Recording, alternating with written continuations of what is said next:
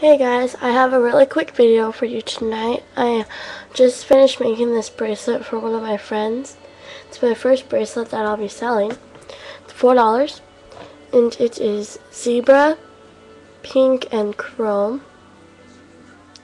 I really like it. The braiding is actually pretty good. It's stuck together with pink duct tape. It's stretchy. Here's what it looks like on my wrist. My wrist is really small though. But I really like the colors that she chose. And I'm hoping it'll fit. But I think that's probably it for the video. My video got posted on Facebook, on my Facebook. And since then, a few people have asked me about it.